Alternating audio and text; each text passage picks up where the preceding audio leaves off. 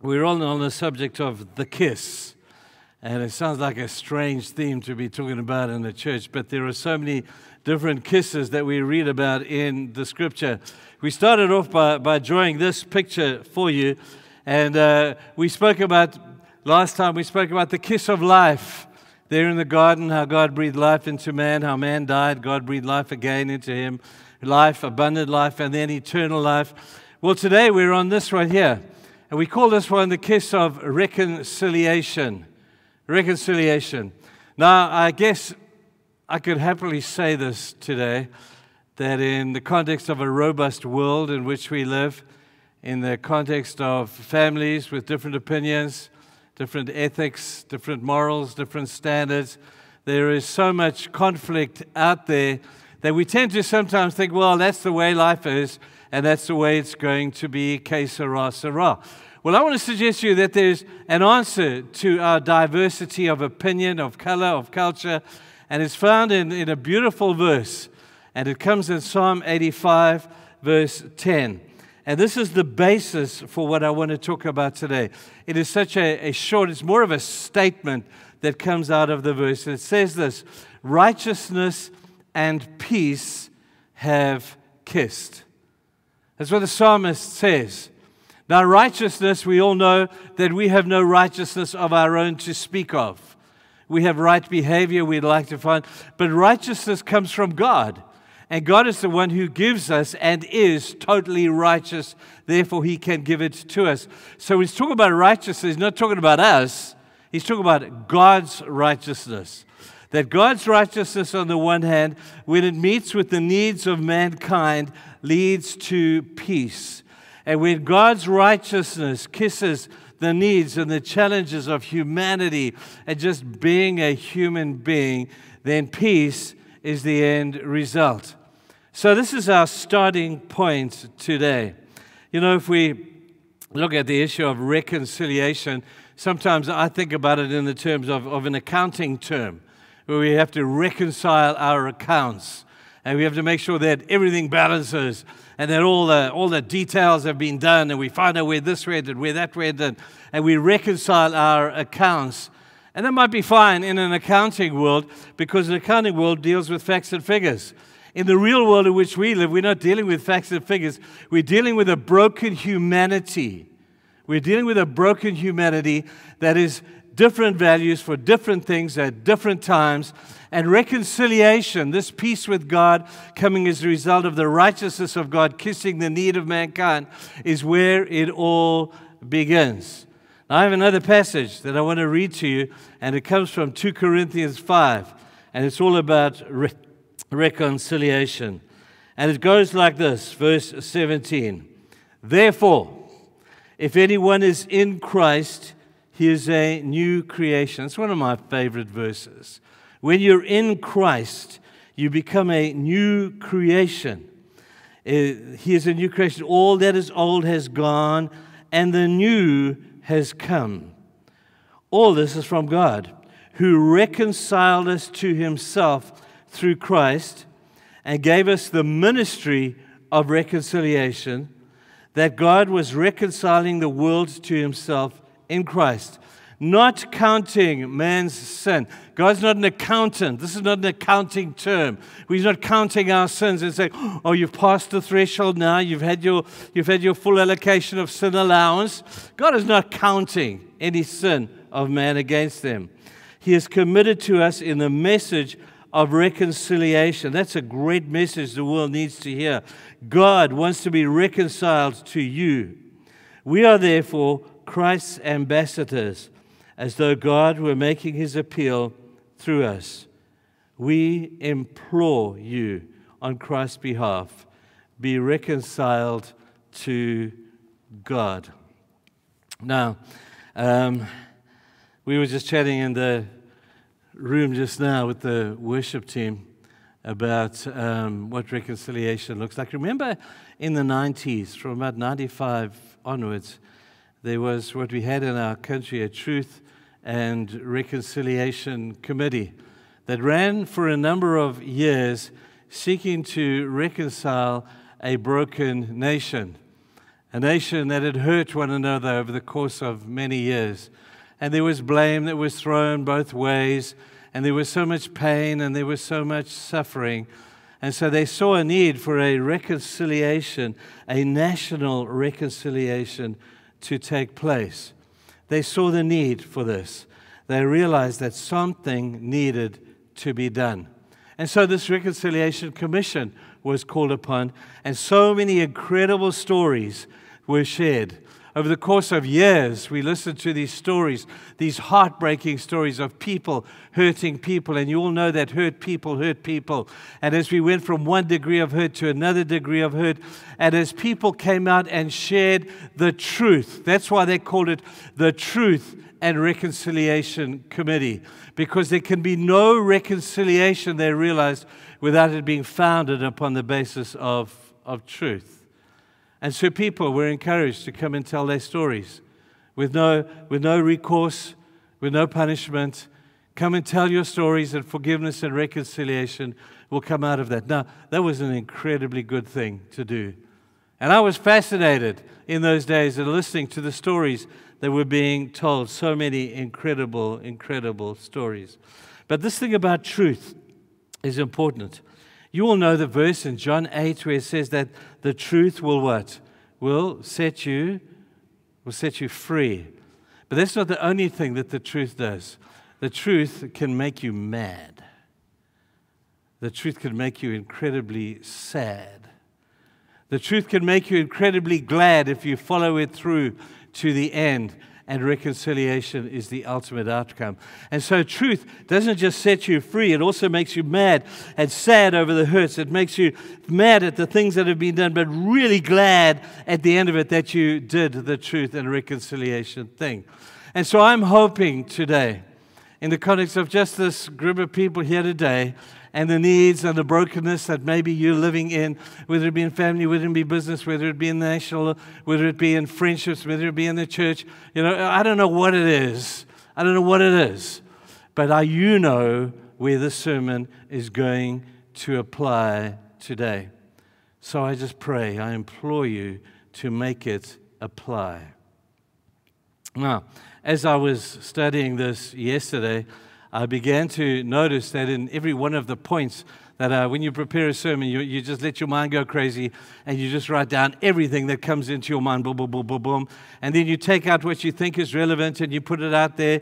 And I began to put together these thoughts. And I began to notice that each of the points that I have, or many of them that I had, all began with an R. Because if you prepare a sermon, you're looking for key words, key themes, key concepts.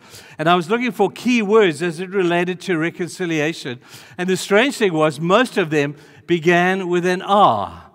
And so what I want to do is take you through my journey of R's that I came up with the other day, yesterday as I was contemplating this. We're talking about the kiss of reconciliation. And if you want to write these down, take them home, ponder them, chew on them, that's great. Or you can go back and watch the service again on YouTube or whatever it is. But reconciliation begins, first of all, with a resolve. There's got to be a resolve for something better. There's got to be something inside of you that cries, this is just not good. There's got to be something inside of you that says, I need the courage, because it's a courage issue, to stand against the things that are hurtful and to make a decent reaction to what is facing me. Many of us don't understand this because we're not courageous enough to address the issues that are staring us in the face. We're not brave enough to realize that there's an elephant in the room when we meet people, and we need to take that elephant down. So the first thing that we need to have is a resolve. Then we need to realize, first of all, that there is a need to be able to do this. We look at the repercussions of not doing this, and we realize, man, this has got to be done. I've got to realize that I have to do something, be courageous, and make this thing happen. And then we need, in the process that we can apply this to the context of the truth and reconciliation, we have to remember the stuff. That's painful, man. I thought I could just squash the stuff. and put it under the table and pretend that it's not there. Or put a carpet over and just sweep it under the carpet and hope that one day it will just go away. But you all know that the carpet eventually gets so big and a volcano erupts if you keep hiding it for that long. So we need to do like the Spirit of God said to the church in Ephesus. Revelation chapter 2, there's this church, and God is talking to this church. And He's saying to them, you may look good on the outside. You do all the religious things really well, but you have lost your first love. And He says this to them. He says, now you need to remember the height from which you have fallen. Just remember. Remember the days when worship was so authentic in the temple, when worship was so personal and you could understand it and you felt it and you just remember those days. Remember those days when I was close to you and we won victories and I answered prayer and I met with you personally. Remember those days. But while you're remembering those days, remember the good, the bad, and the ugly that has happened as well is what the truth and reconciliation was all about. We need to remember, not because we're gloating on it, not because we want to make it bigger than it should have been, but it begins by remembering the height from which we've fallen with a sense of hope that we can get back there again. The temptation over here is to reject the truth and just say, no, truth is a relative thing. It's just that my truth versus your truth. We don't need to talk about what's true, and we reject the truth. Maybe we refuse to accept the truth as it applies to us. And we say, well, I've got an image to uphold. I don't want to acknowledge that I could have been a part of this thing that has led to this dysfunctional relationship. And we refuse and we reject the truth. Or sometimes even worse, and probably the worst of all, is we repress the truth. We hold it down. We hold it down. And every time the truth comes up, we push it down and we say another lie. And then that comes up again and we create another lie. And eventually a lie leads to a lie, leads to a lie, leads to exposure of all the lies that you have told in order to repress the truth. And so the kiss of reconciliation begins with a resolve. We need to realize the need for it. We need to remember the height from which we've fallen. Don't fall into the temptation of rejecting truth, of refusing the truth, and repressing the truth. Have you got it so far? Now, this is a very reckless sermon. These are R for you. This is reckless thinking. In a day in which we live, where life is about me. We're all about convenience. We're all about how I feel. And we're all about the way that we want to do things. Anything that doesn't appeal to your own human nature is reckless thinking. And with reckless comes another R word called risky. You say, isn't it a bit risky if I get vulnerable on the issues of pain and suffering and hurt that I have caused to others or have received from others? Isn't that a bit risky? Absolutely it is. That's what makes it worth doing. That's why we don't do it, because it's risky that your vulnerability is going to be seen. We don't want to be seen to be vulnerable. We don't want to be seen to be weak or in need. We don't want to see that. If you want to join a really great group, that is dealing with the issues of addiction right now, any form of addiction, not just substance addiction, but addiction to any bad habits we may have. On Monday nights, there is a group that meets here at the church called Project Exodus. And it's an incredible meeting where people sit down and they tell the truth. Can you believe that? People sit together and they tell the truth. And I hear the stories coming out of this group of people as they come to terms with the truth, as they love one another, even in the midst of the truth, as they encourage one another, they cheer one another on, they support one another. They're not taking the responsibility away from the person, but that person is speaking into a context of other messed up people, of which, by the way, we all are pretty messed up. And so in the beauty of this environment of truth and love, truth and God's righteousness, the beauty of wholeness comes out. So it can be somewhat risky business. Now, there can be no reconciliation without a few things. First thing I want to suggest, and this is what we hate the most, is there can be no reconciliation without repentance. That's a genuine acknowledgement of the role that I have played in the situation. And you will say, well, it's my truth versus your truth. No, no, no, no. You put your truth down and you live out the other person's truth. And when you suddenly see the hurt that you may have caused and you begin to repent of that, that's the beginning of the foundation of moving this forward. But there is a poor cousin of repentance. We call it remorse. And this is crocodile tears.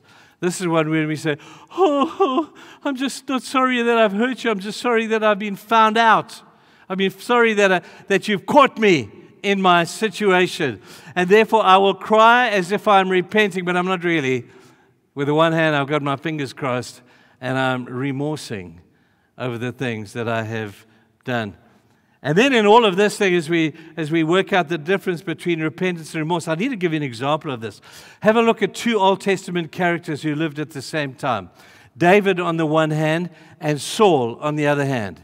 David, when caught at the primary time of his life when he messed up so badly with Bathsheba, and the prophet Nathan came in and told him the truth, it was an immediate response to say, oh my word, I did think that I'd got away with it, but now I haven't.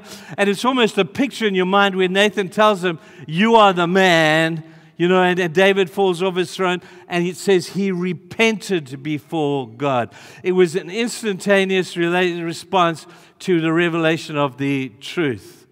And then comes King Saul. King Saul had so much potential. He could have been a great king, but he had an ego, man. And his ego was important to him. And when he saw young King David coming up through the ranks, he rebelled. There's another R. He rebelled. And he said, I don't want this young whippersnapper coming up through the ranks. And so he lied and he manipulated and he did everything that could possibly be wrong. And then when he was found out, he got into a thing called remorse. And he held Samuel, the prophet, down. He said, Samuel, I have done wrong. But Samuel, I want to continue doing wrong, but I want you to forgive me. And Samuel says, I can't do that. Genuine repentance. And then the big R over here is that everybody needs to take responsibility. You're saying to yourself, well, I'll forgive when I'll forgive when the other person apologizes to me. Chances are he's never or she's never going to apologize to you, but that does not abdicate you from the responsibility to do the best you can to restore and to reconcile.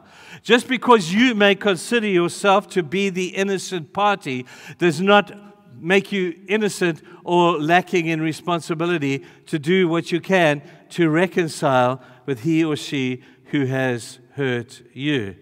Now, this reaction is important because out of that responsibility, there are certain reactions that could come. The one of them is just to remain the way that you are for the rest of your life and just suck it up and do the stuff you've always done. The next one might be that you would become resentful and you resent even more the person and the situation to the point that you become revengeful and you think, I'm going to get you back and I'm going to plan your demise and I'm going to make sure that you pay for that which you've done. And then if you get really kind of sometimes even religious on this thing, you appeal to the rules.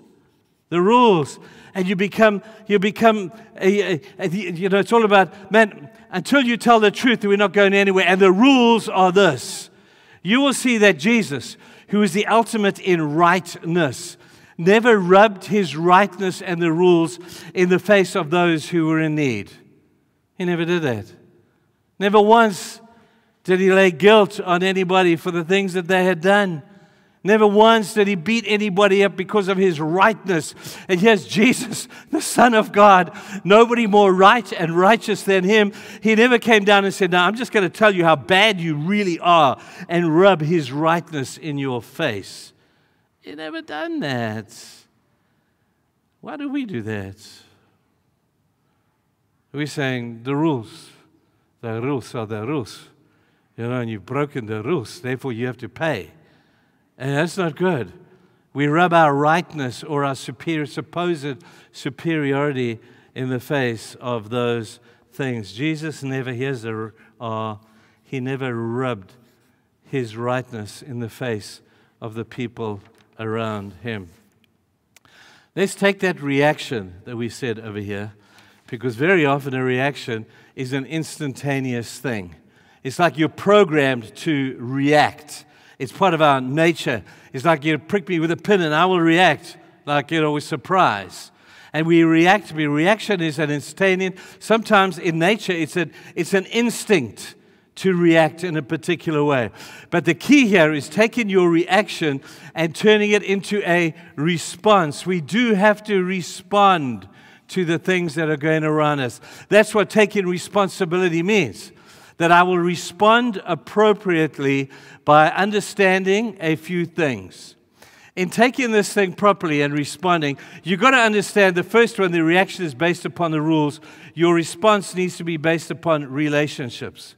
Because relationships, people, relationships are always more important than the rules. If you had a deck of cards and relationships and reactions were put in, rules were to be put in that deck of cards, you will always find relationship trumps reactions and rules every single time. It trumps them all. It's the joker in the pack. Relationships is why we do this thing. Why on earth do you think Jesus went to such lengths to leave the glory of heaven and to come down and be born in a stable, a stinking stable, to be hung ultimately upon a cross and killed? Why would he do that? He wasn't doing that for fun. He was doing that because of his love for you. For God so loved the world. He loved you so much that Jesus went through all of that pain and that suffering to lay down his life for you because he valued relationships.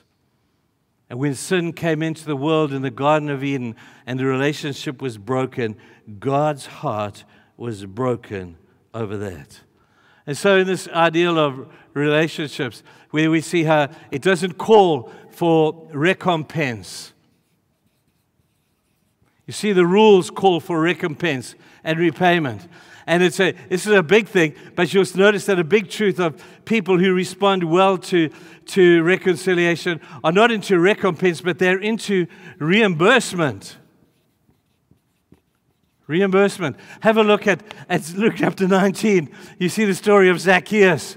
Zacchaeus conned people. He was a rip-off con man. And he had stolen many thousands of rands from people that he had conned in taking taxes that he said he was going to pay to the government, but he stuck it in his pocket. And he was a tax collector. And then when he came to know Jesus, he became a new creation, which we read about just now. And new creations have new ways of thinking. New creations have new ways of living. And he said, I will not call for a recompense because I've found out. But he said this to Jesus.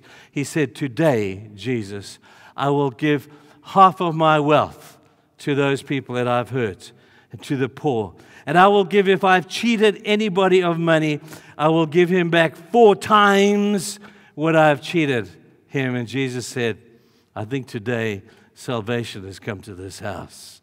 You see, people who are into relationships always understand reimbursement trumps recompense every single time. You see, reconciliation, people are into reconciliation. I guess they understand the power of apology. You know what an apology does? And if you're waiting to receive one, you could wait forever. But if you're waiting to give one, you're not going to sleep very well because you know that you have to give one. So the sooner you do this, the better.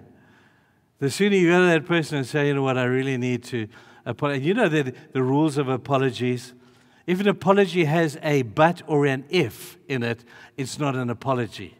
If you go and you say, hey, Mike Vanner, I need to apologize to you for what I did. I bumped in your car and I never told you. But if you hadn't parked there, I would never have dinged your car. You know, that illegitimizes your apology straight away. Or if only you had parked your car somewhere else. But you know this is a no parking zone, Mike. Why did you park it? If only you'd parked over there, I would never have dinged it. And any apology that has a but or an if in it is an illegitimate, false, pseudo apology.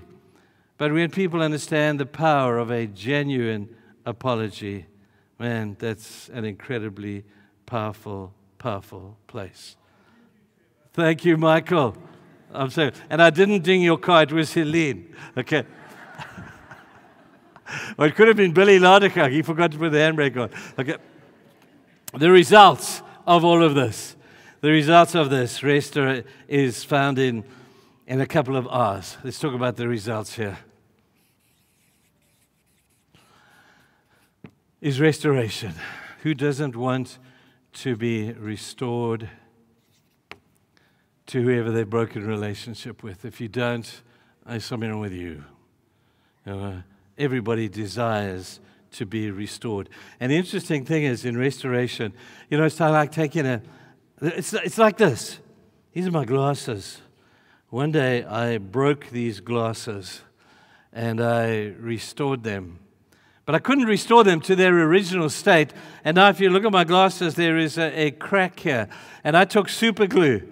And with my clumsy fat fingers, I fixed my glasses with super glue. But you look at my glasses now, you can say, Trevor, there's a crack in where you fixed it. You haven't really restored it. You've just fixed it. Well, God, when He restores, there's always scars that are left. And the intriguing thing here is that if I were to try and break these glasses or the rim of these glasses again, the place where it would not break is the place where I fixed it, because it is so strong. And those scars that happen in your life when people have hurt you and you've been able to restore your relationship with them, the scars will live on. The scars don't go away. But I got to tell you, apparently chicks dig scars, but God looks you over for scars. When you get to heaven one day, He's not going to look for you for awards and diplomas and degrees, as good as all those things are, in light of what we heard just now. But He will look you over for scars. And He will say, what's this scar? And you will say, oh man, Lord, that's the scar that happened when somebody trashed my business and stole all my money. Or this is the one where man, there was unfaithfulness. So this is the one, and God's going to say, well done, man. Well done. Every scar tells a great story, and it strengthens you for life. This restoration is key. First thing it does when it restores is it renders, let's use that word, Satan weaponless. Satan's greatest tool against you is to use guilt. And when you are guilt-ridden, you can never really experience the beauty of who God is. When Satan uses guilt and reminds you of your past and all the failures and all the mess-ups of the past, you render him guiltless when you walk with short accounts with the people around you. When reconciliation happens between you and the people in this messed up world who mess you up and you mess them up, and reconciliation happens, Satan has got no weapon to hold against you. But the moment you continue with these issues and these things against people, and you never reconcile correctly, you got to understand that Satan has every tool and every right to use that tool to continue to make your life miserable. You're giving him the tool. You're surrendering your responsibility and say, Satan, beat the heck out of me with that. So take it back, people. Take ownership of that. Get angry about that. And say, Satan, I will no longer allow you to use this tool of anger and aggression and unforgiveness against people around you. And Satan will leave you alone. You won't understand how free you will be. And then the last, let's talk about reclaiming.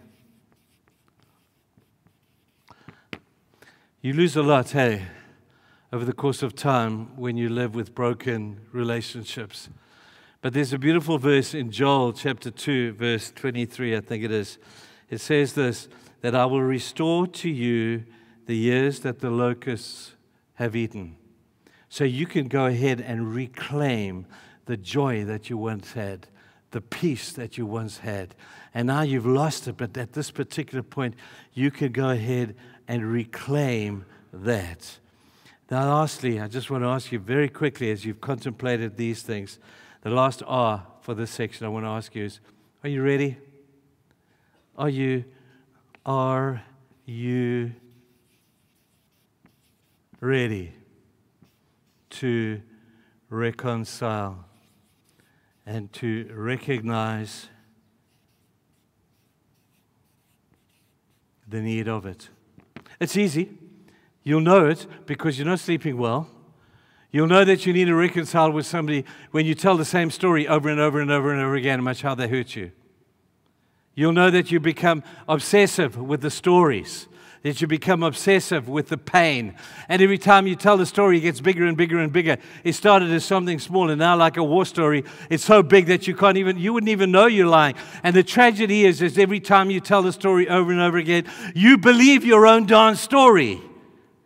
That's a crazy thing. It started as something small, but by the time you've told it 100 times, all of a sudden, you believe the lie or the exaggeration that you've spoken yourself into because you've relived. There's another R. You relive the pain over and over and over again. You obsess. You get ulcers. You don't sleep. That's why I like the story in Genesis 33 of Jacob and Esau. Jacob and Esau is a great story. Jacob ripped off his brother Esau quite badly. And then he ran, and he ran, and he ran. There's another R. When you don't refuse to reconcile, you're going to run, and you're going to run, and you're going to run, and you're going to run. And one day he couldn't sleep. He was miserable. He was a wreck. That's a W. He was a wreck. and he stopped, and he said, I need to go and see Esau. Courageously, he did the whole procedure. He said, I need to reconcile with my brother. Finds out where his brother is, goes, courageously steps into the world where he could have been very vulnerable, and he was very vulnerable, and he reconciled with his brother. Let me tell you, people, that guy slept well that night. His ulcers recovered. His aches and his pains became less, because this has a way of being toxic to who you are, spiritually, physically, emotionally. So I ask you again, are you ready to reconcile? Now, the next question you're going to ask me is, what about if I get rejected? Well, simple answer is there. You forgive. You see, there's a difference between forgiveness and reconciliation. Forgiveness is something that happens inside of me, where I forgive somebody. I don't need that other person to be present. That other person could even be dead. I don't need it, because forgiveness is not about them, it's for me. And when I forgive somebody, something happens inside of me. Reconciliation is different. Forgiveness needs one person, you alone, to be there. Reconciliation, however, needs a group of people, or two people at least, to be joined in a conversation of reconciliation. But the answer to rejection of what you're trying to do is simply learn how to forgive. Learn how to release that which they have done to you. Learn how then to rest. After all of this is exhausting stuff. You're going to be exhausted by the end of following this checklist. You're going to be exhausted. There will come a time when you've done all of that, and ultimately when you release, you'll be ready to rest. Anybody need a rest here? A lot of us. And we will rest. And you're saying, Trevor, that's impossible. Well, I want to remind you of that beautiful verse that says that I can do all things through Christ who strengthens me. You're saying it's impossible for me to forgive that guy. Trevor, you don't know what he did to me. Trevor, you don't know how much he hurt me. I don't care how much he hurt you. All I know is if you want to do what's good for me, for yourself, you better follow the procedure and learn what it means to rest in God using the strength of God. Then here's another R. What about refreshing? Then after you've rested, you can refresh yourself. David did this after he had messed up with Bathsheba and his son had died. And he mourned and he cried and he prayed for his son to be healed. And then all of a sudden his kid died. And he suddenly, everybody thought that David is going to be mourning even deeper, but he didn't. He went and he realized that the time had come for him to rest. And then it said he refreshed himself. He stood up. He took a bath. He put ointment on himself. He put some new clothes on. And he refreshed himself. And then you know what he did after he'd done that? He reset his purpose for life. And he says, I'm still the king. I've got stuff I have to do. I've learned from this thing. But I'm now rested. I've reset. And you reset through worship, people. Worship is so important in order to refresh. That's why I love doing this. Don't you feel refreshed after we've sung songs and as we've worshiped God for who He is? Man, something happens in my soul, man, when I sing and I worship, and it's refreshing. And I leave here from today ready and reset to fulfill the kingdom of God. Now, one last thing on this last thing of resetting. 2 Corinthians 5 speaks about being an ambassador of reconciliation. To be reconciled is one thing, but to take reconciliation to the world around you, that's another. And that's the cause of Christianity.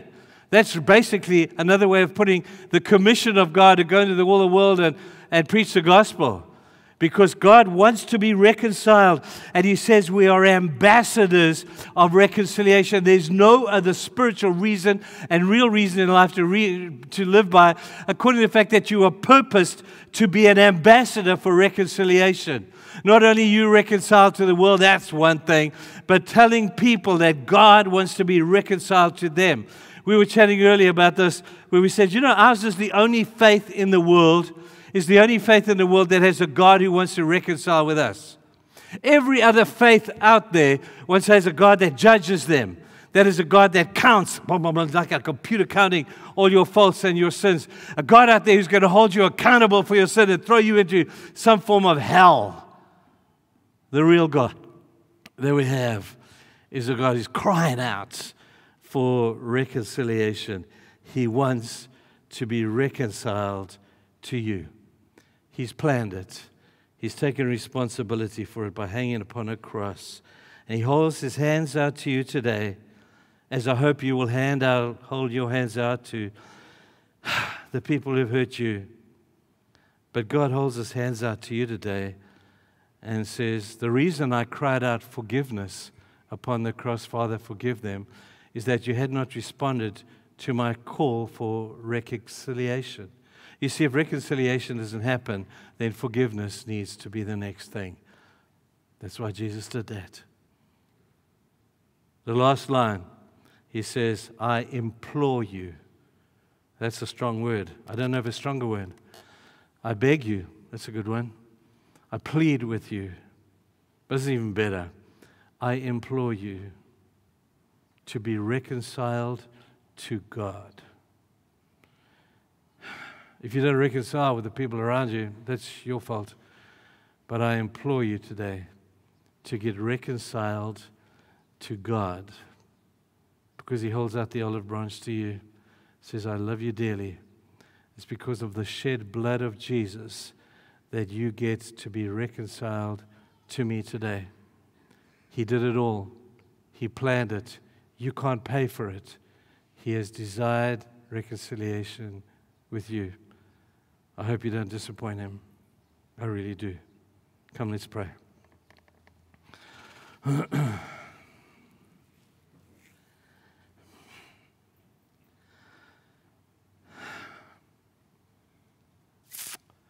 Lord, in today's robust world of bumpy relationships and different ideas, different rules, different expectations, I don't think there's one of us that sits here today that doesn't have something on their mind to say, man, wouldn't it be cool if I could be reconciled to that person? I don't have to agree with them.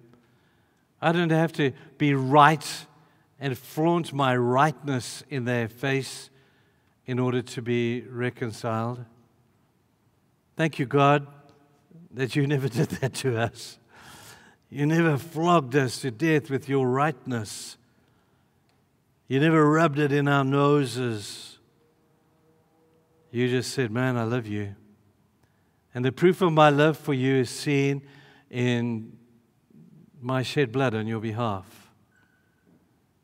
Thank you, Lord, today. As we, your children, sit before you today, help us to process these things well.